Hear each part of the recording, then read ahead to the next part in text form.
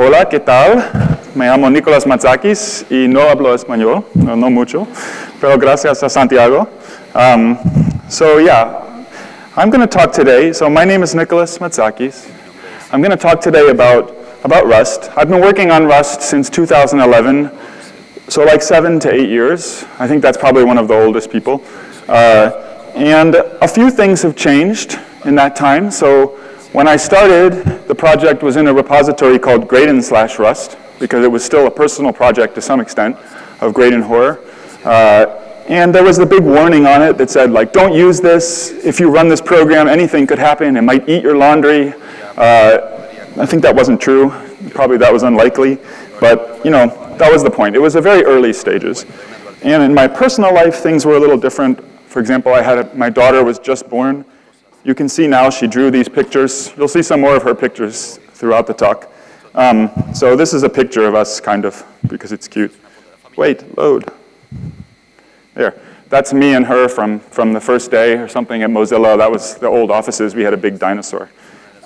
So I've been working on Rust for a while, and you know, things back then, they were a little different. I went looking through the history of the repo. The syntax, for example, was a little different. This is, if you know Rust today, you would recognize this more like that. That's how it looks now. But back then, it was written a little differently, and we'll see that there. I'll talk later about how the language was different in deeper ways too, not just the syntax. But these days, you know, Rust is in a very different place. So this is a chart showing the number of packages in our package repository. And it starts in 2015, which is about when Rust 1.0 was released, so like 3 years ago. And I think, if I'm not mistaken, you can kind of see, those of you in the front row can kind of see a little bump. Maybe that was 1.0, maybe it wasn't, I don't know. Alex tells me no, but that's okay. I'm going to say that it was. And obviously, things have changed, right? In the meantime, we've grown a lot more, and we're starting to really accelerate, which is really awesome. And not only that, but we've also started to see a lot of people using Rust in production. You saw various sponsors here, for example. I think the first production user was Yehuda Katz, who, if you're familiar with Ruby on Rails or Ruby, you might know him from that context. He also built Bundler. And you can see that, you know, way back in 2013, he started using Rust when it was in a very unstable state. So this was like 2 years before 1.0. We were changing things all the time. And I think our reaction when he said he wanted to put Rust in production was kind of like this, right? It was like, what are you talking about? That's a terrible idea. But he did it, and you know, it served a role for them because they were building something in Ruby. They were building a Ruby on Rails kind of plugin, and they had a problem that it was, most of it was fine, but sometimes what it would do is it would monitor your Ruby on Rails installation and your server, and it would run too slowly, and it would actually, you know, not just monitor it, but actually be slowing down and causing problems sometimes, and that wasn't good. So they wanted to rewrite the core performance parts, and they needed another language to do it, and they'd already tried to tune it in Ruby as best they could. And so they ended up choosing Rust. And it worked out really well for them. But I think it also worked out really well for us because we got Yehuda, as well as a kind of influx of people from the communities like the Ruby community and so on that brought a lot of new ideas to Rust and really started to influence it. Right? And Yehuda himself ended up building Cargo and a bunch of other things. So it was good for both of us. And since then, there have been a lot more production users. These are kind of the biggest names, I would say, the most household names. You might have thought that Mozilla would be the first production user, but actually we were pretty late. We kind of just waited and said, I think the rest of the company was content to say, okay, you guys just tell us when it's ready. We'll let you mess around. But there are a bunch of companies here that you probably recognize, and if you go to our website or check out the sponsors, you'll see a bunch more. So that's pretty exciting, right? And you might think, as someone who's been working on Rust, I would be like super excited about this, but I'm kind of a cynical, negative person at times. I don't project that way, but it's true. And I think to myself, well, sure, they're using Rust, but do they like it? Like, does it, that would be better, right? They probably just hate it, but they know that it's good for them. But actually, people seem to kind of like Rust too, right? And for me, that's really exciting. In fact, I might even say that they love Rust sometimes. We won, after all, the most loved award 2 years in a row. at Stack Overflow, and that's pretty cool. And it kind of got me thinking about, why is that, right? So this definitely makes me happy. This is kind of, all right, not only do they use it, but they actually like it. But why? What is it that people are excited about? And I thought that's what I would try to talk about today, to kind of put this puzzle together, right? Of what are the pieces of Rust that combine to make it a kind of different experience that people are interested in, that might make something the most loved language, and so forth, right? And like I said, I'm a little bit cynical, so when I thought about this, the first word that popped in my mind was, it's probably just hype. Probably they like it because everybody else says they like it. And I realize now that this slide, like this movie, is probably kind of old and people don't know what's going on here, but he's doing the Macarena, in case you can't tell, which maybe you've heard of it, I don't know. Anyway, but I think, I don't think it's just hype anymore, right? I used to think that, and maybe in the beginning I think there was some goodwill and we had a lot of energy. But over time, you wouldn't see this much people getting excited, this many companies picking it up, if there was really nothing underneath it. So I think it's more than that. And so maybe then it's the domain. Maybe it's this systems programming, right? Which I think a lot of people don't even know, including me, actually, very precisely what that is. Bjarne Stroustrup gave a definition. He's the person who invented C++, that I think is pretty good, which is systems programming is like programming when you are aware of your resources, let's say. When resources matter, when it matters how much CPU you use, how much memory you use, that sort of thing.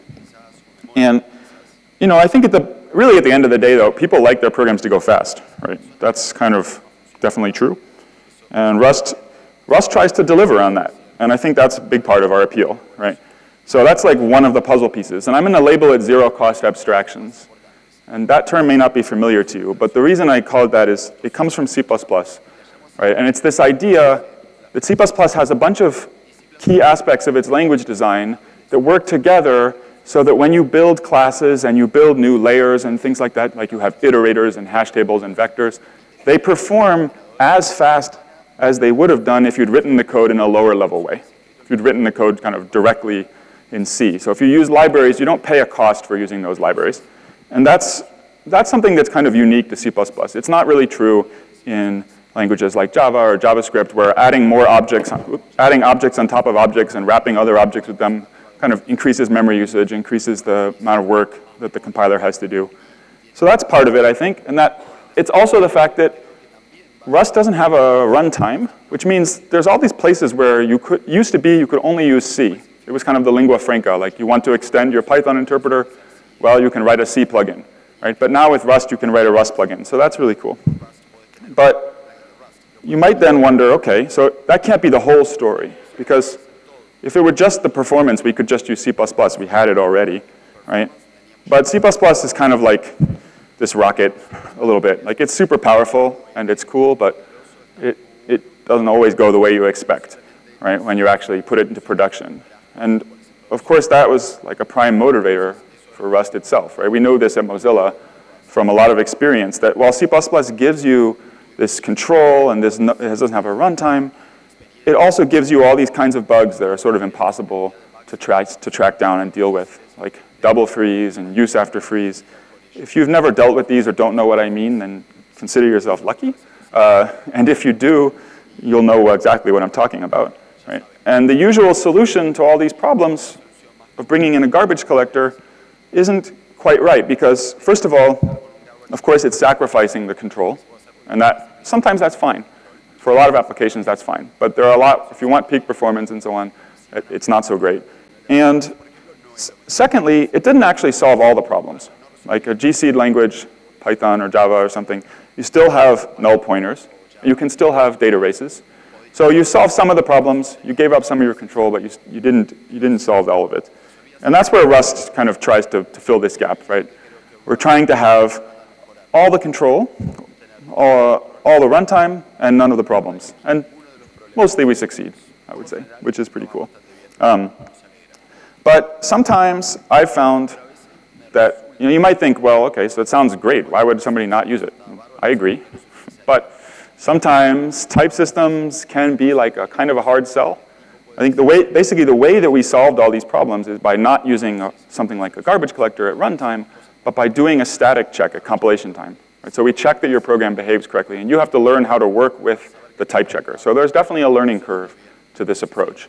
It takes longer to get started. You have to learn how to factor your programs differently. And that can be a bit tough, right? If you're trying to ship a product, the last thing you want is your compiler telling you, no, I won't run that code, right?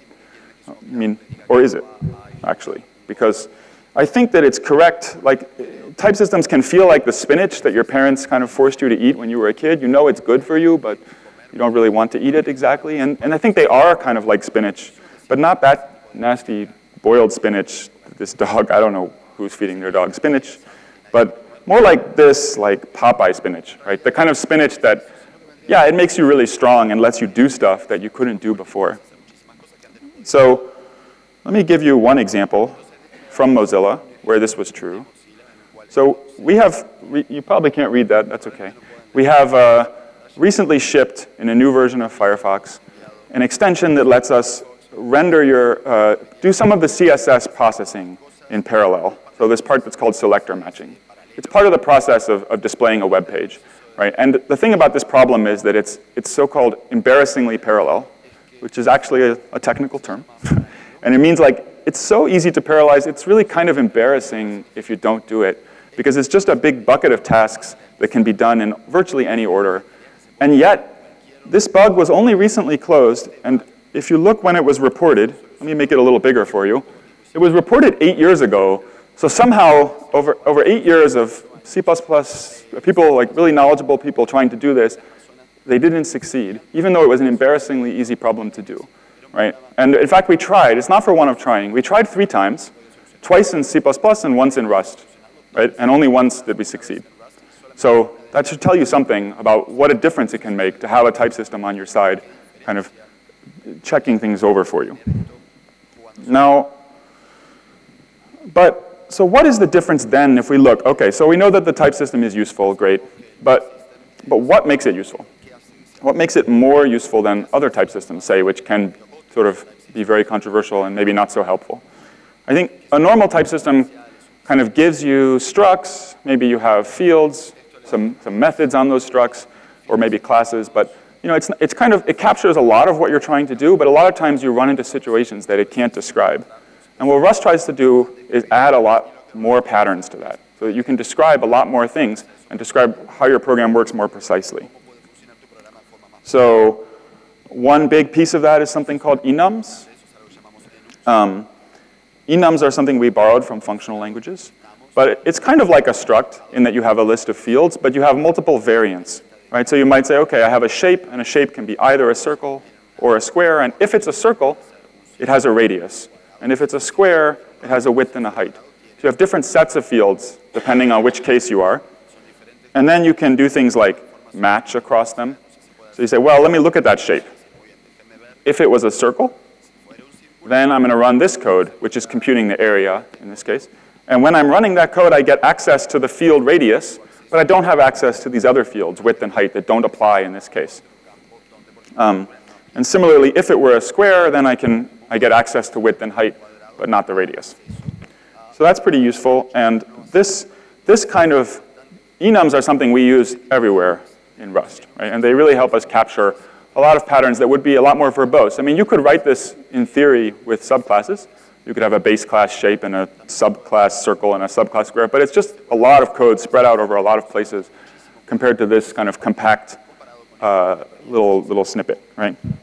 And so you don't wind up using them as much as you would otherwise.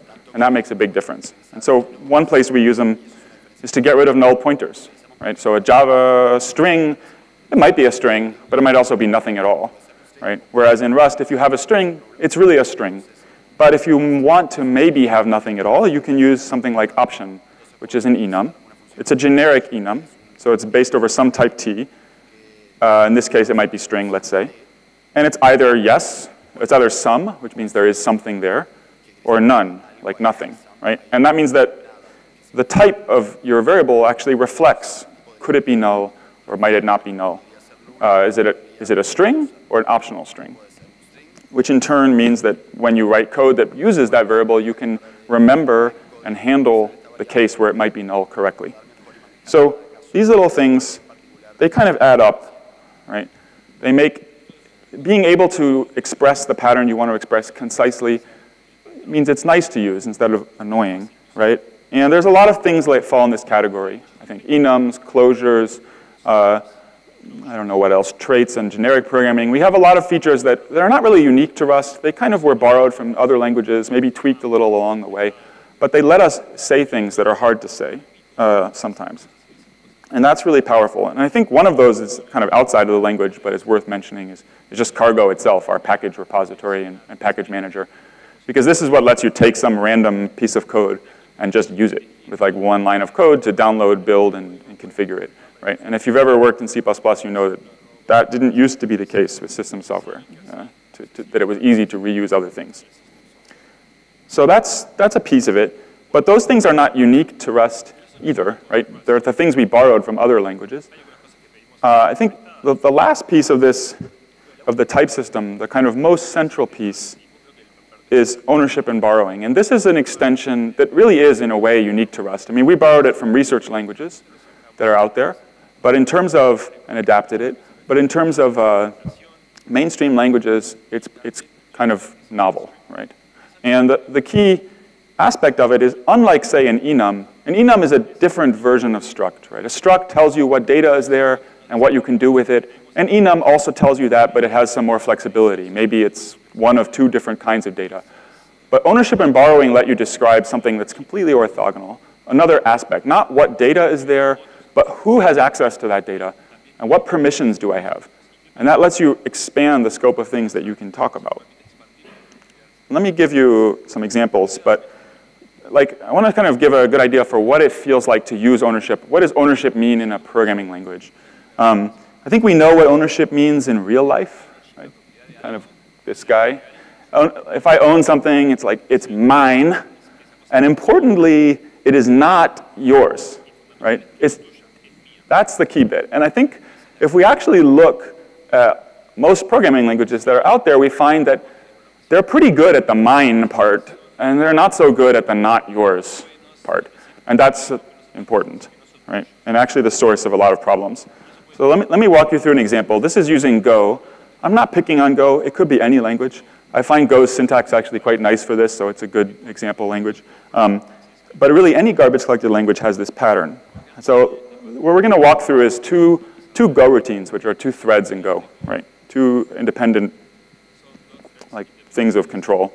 And the first one, oh, here's some more of my daughter's pictures, which I love. The first one is going to be running this function foo. And you see that the first thing it does is it creates a gift, right? And it puts it in this variable regalo. And OK, this is a struct. It has some value. And then what we're going to do is we're going to send it across this channel over to another Go routine. It's very excited. I'm looking forward to receiving the present. But even though we sent it, logically we gave this gift to the other Go routine, but I'm going to draw it halfway between them because really we kind of kept some of it for ourselves, right? We still have this variable regalo, and we can still use it even though we sent this gift to the other party, and they're maybe thinking that it's theirs now. It's kind of both of ours. So for example, I could go and open this present and find what's inside. And maybe it's a blueberry. I don't know. So yeah, I asked my daughter. I said, just draw whatever you want, and I'll put it in somehow. So this is what I got. But it's OK. So then we could open it, and now that's kind of a problem maybe for the other side because they got their presente and they were expecting that they could open it. They wanted to open the present, but it's already open because we did it. And now we have this. This could lead to a crash. This could lead to all kinds of things, or maybe it's just fine. I don't know. But the important point is, this is what we call a data race, basically. We now have these two independent actors, these two threads or two Go routines. They're both working on the same gift, and they're not coordinating their time with each other. They can open it in any order. So different times that you execute it, different things might happen. Sometimes it crashes. My experience is it works really great whenever you're running your tests, right? But it doesn't work so good when someone else is running the tests. Then it will crash, for sure. And I mean, I should say, in the days when I worked on C++, I definitely spent evenings just watching a movie, running the test over and over, waiting for it to crash exactly once, even though it would crash consistently for the customers we were working for. Right? It can really be frustrating. And so, next slide, thank you. So what went wrong here? Kind of how did we get in this situation that we had this present and we could both open it and nobody knew who was supposed to open it?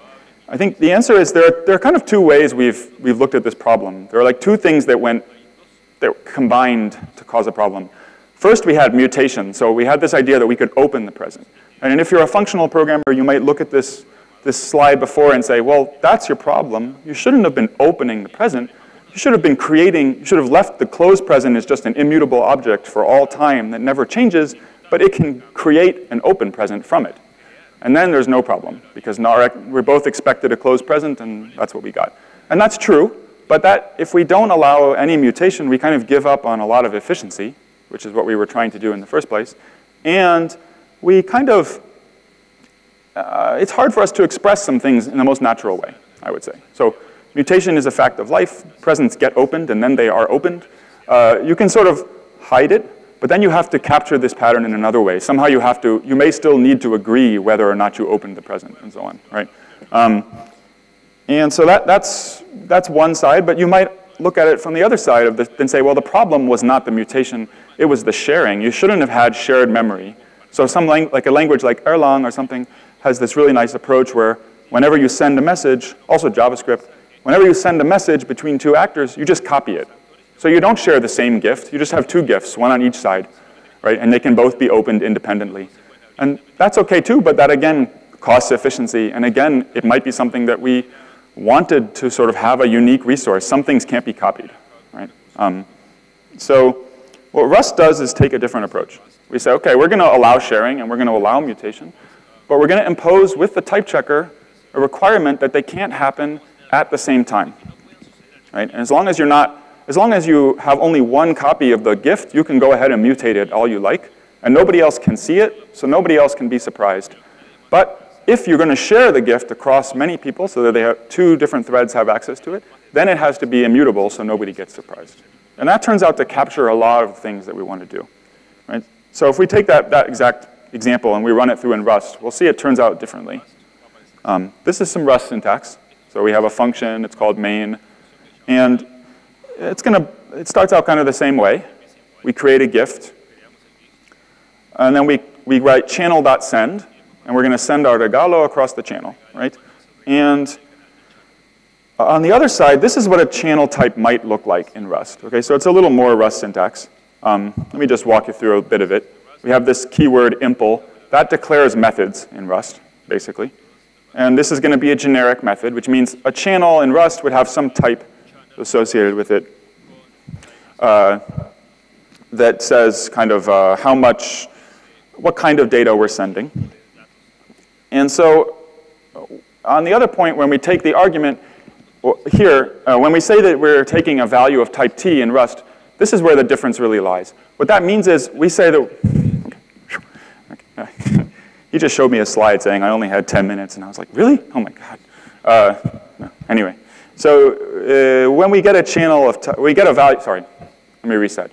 When we're in a function, and we have an argument in Rust, and it's of type T, let's say, what that means is I want ownership of a value of type T. I need to have it, and you can't have it, right? And that's the key difference. So that means that this gift is going to be given from the left-hand side to the right-hand side. And on the left-hand side here, when I pass a value like this, I know I'm giving it away. I'm not just kind of sharing it. I'm actually giving it to the other side completely. So I can draw this gift as moving all the way to the right-hand side, right? And then you might wonder, well, what happens? OK, so I use different words, but the code looks the same. So what happens when I go on and I keep using this local variable, even though I gave it away? The answer is the compiler tracks what you gave away and what you didn't give away, and you get an error message, right? Saying, hey, you can actually see pretty nicely here if you can read it, I don't know, but it's saying on the first line, you moved the value here, and on the second line, then you tried to use it even though you moved it, right? And so that's kind of the key essence of Rust, right? So let's step back for a second. I just walked you through 2 examples. But what kind of just happened between them? Well, what happened was we went from having a compilation error, we went from having an error when we ran the program to an error when we compiled the program, which is a really important difference. I think systems programming has a reputation, also parallel programming, they both have a reputation for being very difficult, right? And I think a lot of the reason is because you set up this structure that seems like it should work just fine, right? But then when you actually put it into practice, you hit problems because there's a lot of unwritten rules that you just have to learn, or they're written but they're not enforced, right? There's a lot of rules you have to learn and understand in order to make a system that really works. So there's kind of a deceptive learning curve that happens, where you think you've got a system that's working, but you haven't actually learned all the parts. It's kind of like this, right?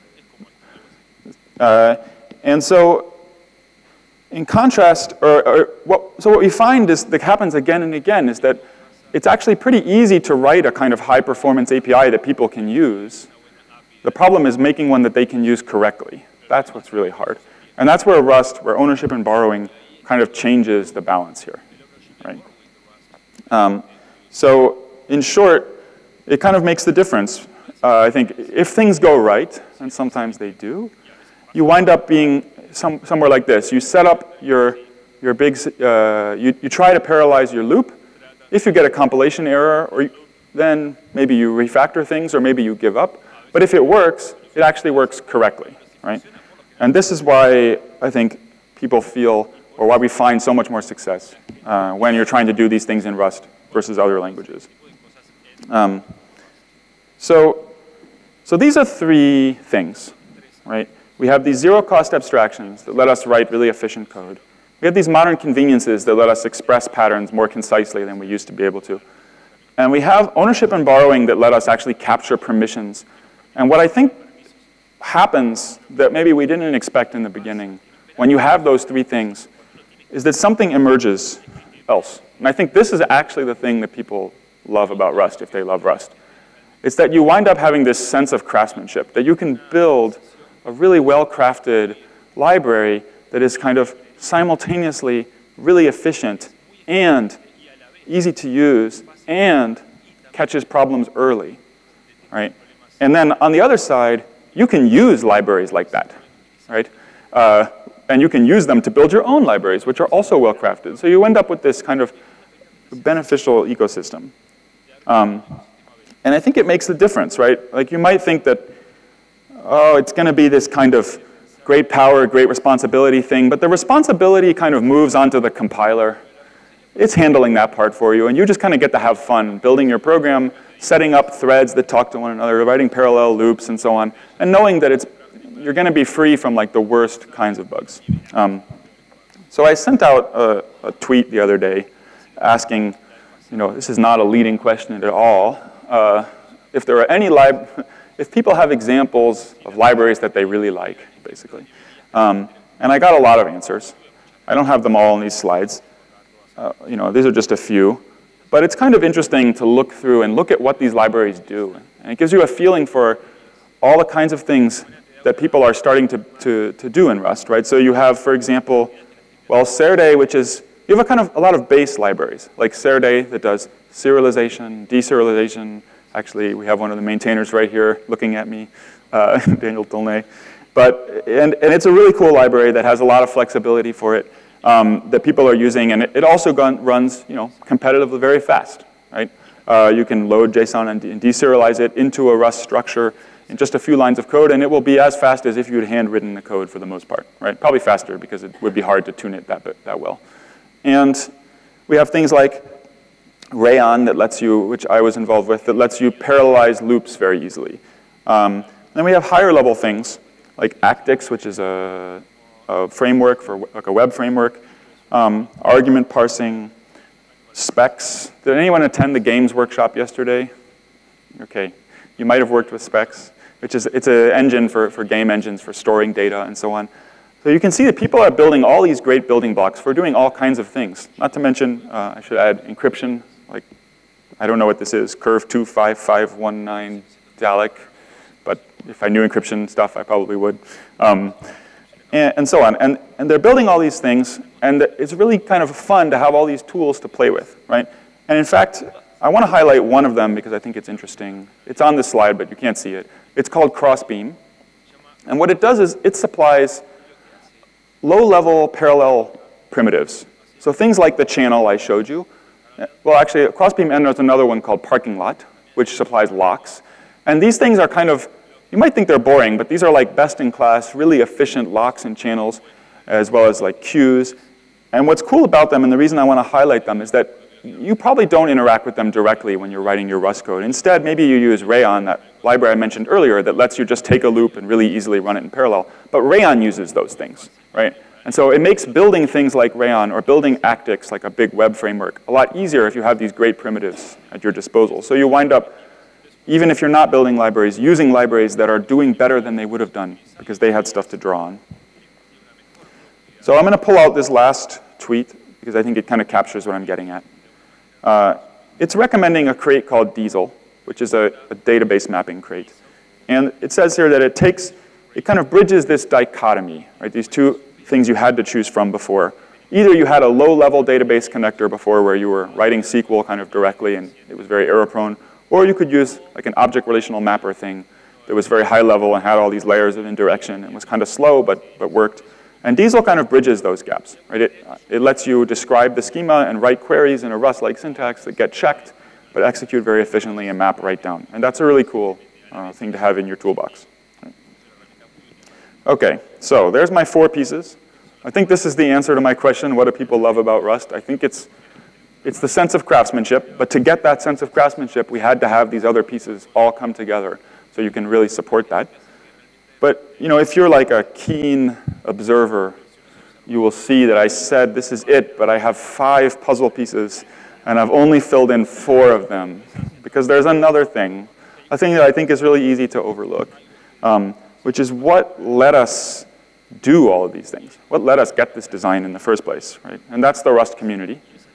And it's the community that you're all a part of now, since you're attending this conference. And Rust has always had this long tradition of being open, right? And open is one of those words that everybody says and everybody means something different. So I mean all the things that people are saying, I think, for the most part. We are open in a lot of different ways.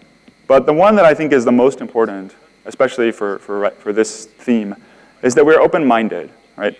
We're always focused on trying to find the best answer, as I wrote here, and not just on winning the argument. And the reason that's so important is that's what's allowed us to kind of get from that Rust that we had in 2011 when I started that was really a different language to the Rust we have now. And so the Rust we had in 2011, if you look at it from a technical perspective, it didn't have most of the story I just told you about. We didn't have zero-cost abstractions. We didn't have ownership and borrowing. We had some of ownership, but not borrowing. And we had a runtime. We had a garbage collector, and not a very good one. It just kind of, we didn't have this sense of extensibility. We had a lot of built-in ideas to the language, and we didn't have libraries providing those ideas. But we had something else, though.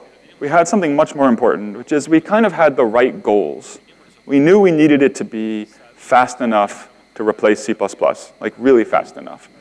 We knew it had, however, to also be safe and emphasize correctness, because that was the problems we had. And we knew that we didn't know exactly how to do that, but that if we were going to find the way there, we needed to have a big community of people contributing ideas and concepts, right? And so to make sure that happened, we had a code of conduct to ensure that people are treating each other nicely. And we had a culture that was really focused on exploring trade-offs, figuring out why are these two things in conflict? Can we find a way to bridge that conflict, or is it really irreconcilable, and so on, right? And I would say, if you look over the history of Rust, you will find a lot of great ideas. This is a partial list. But what you will not find is one person responsible for all of those ideas. And actually, if you look at this list, I would say, first of all, they were all introduced by different people, sometimes intersecting sets of people, but different groups. And they all seem kind of obvious now if you know Rust well. You're like, yeah, of course we do it that way. but actually, they were pretty controversial in most cases, or at least in some cases, very controversial, when they came out, right? And they certainly weren't obvious. We didn't, or we would have done them to begin with. I was doing research for this talk, and I came across this blog post that I really like by someone named Jessica Lord called Privilege, Community, and Open Source. You should all go read it. The URL is down there. You can't read it, of course, but you can look at the slides later and see it.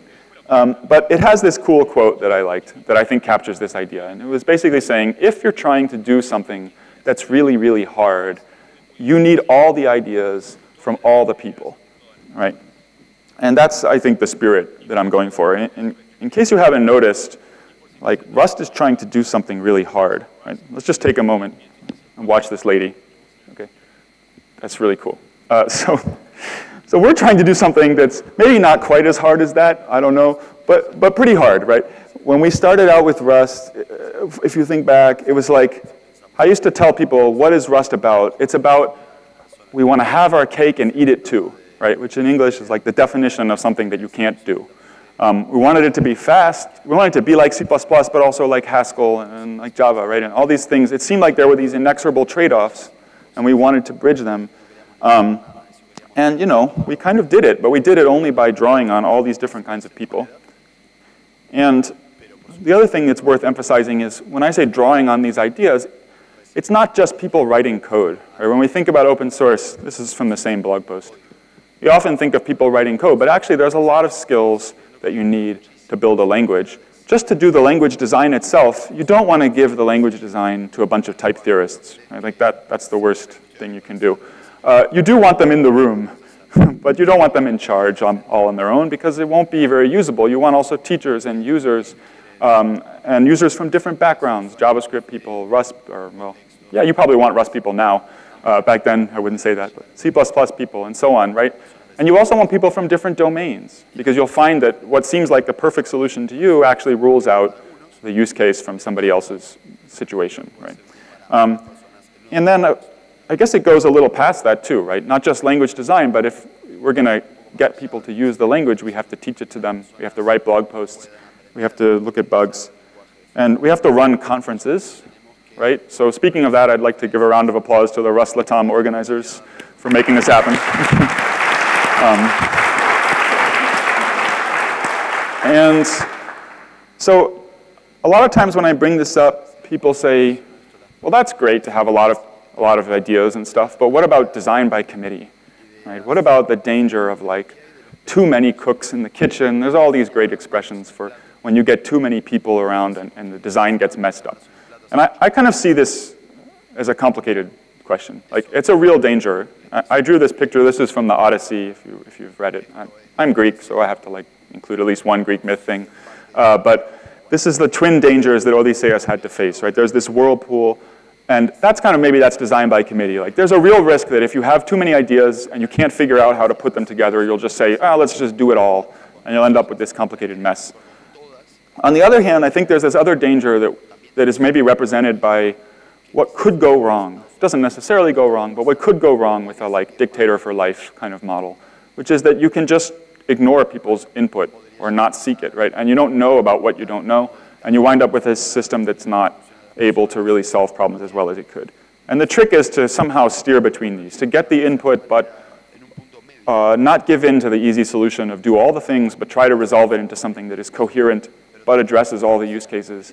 And if there's use cases you can't address, then you should do that consciously, right? You can say, well, we're not going to handle that, and we think that's okay because of X, Y, and Z. So that's the trick. It's not easy. I think it's something that we're always working on doing better, but I think it's the right way to go. So that's the full puzzle, I think, of what makes Rust Rust.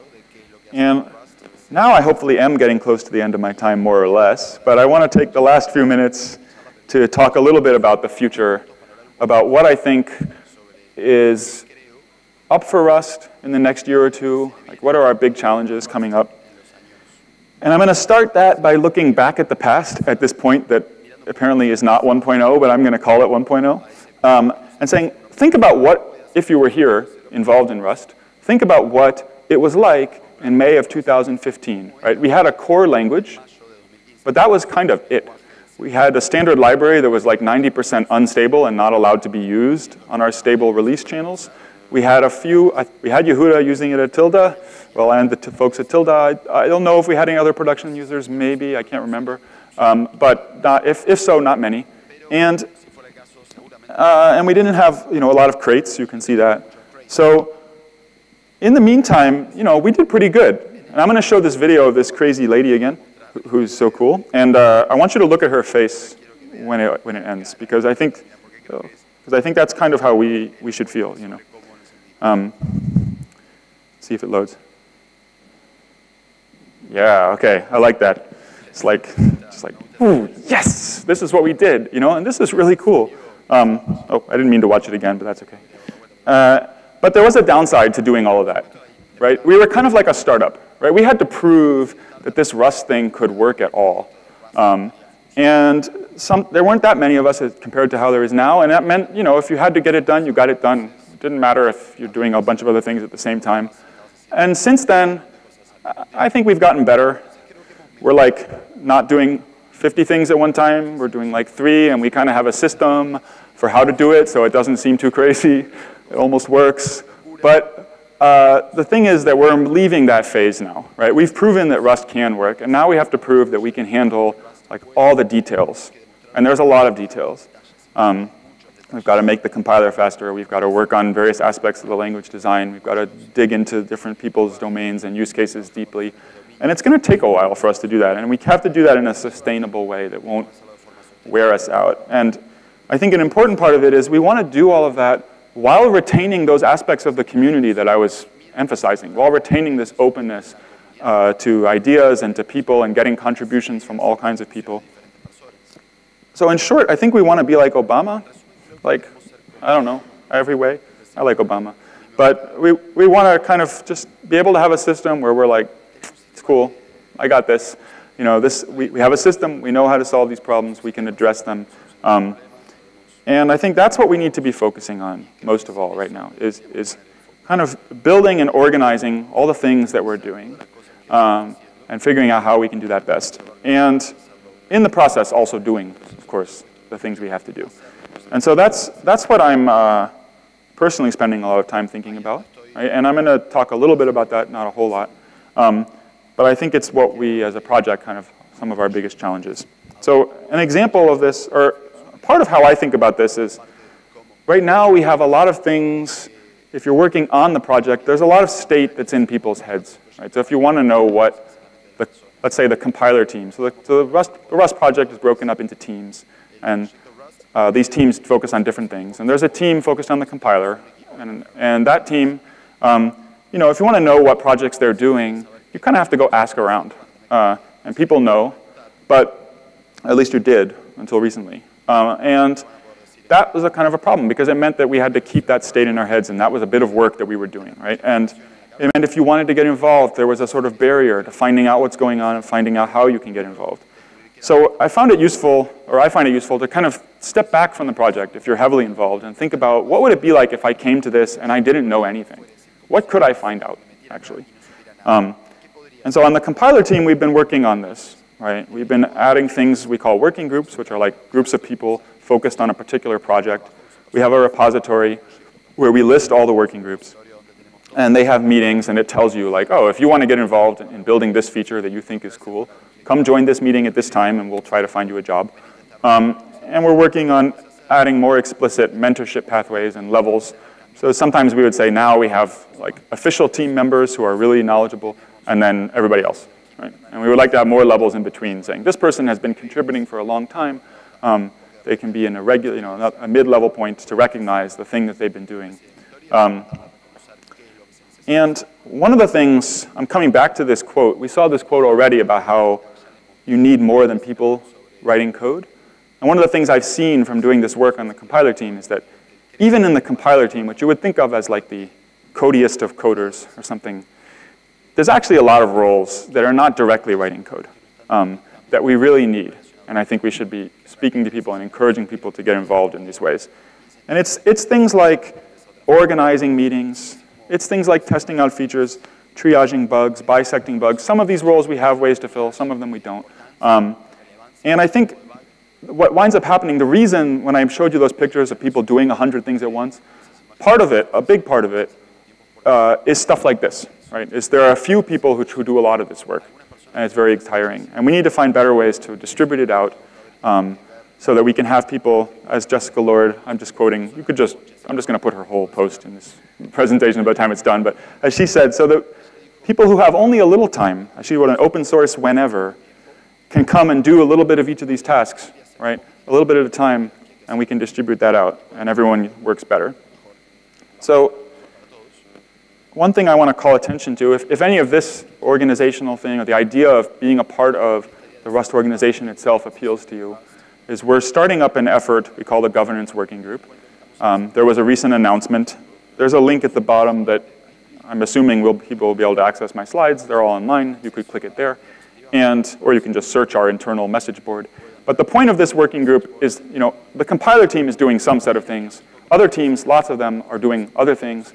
And this working group is there to kind of talk to the different teams, coordinate amongst them, share ideas, and help us design how the Rust organization should be structured going forward. So yeah, if you're interested in that, please let me know, or come talk to me afterwards, or Florian, who's here somewhere. But anyway, so that's what I got to say. I hope you learned something and enjoyed it, and thanks for listening. And I'll leave you with these awesome pictures, the last set, that I didn't know what else to do with. All right, thank you.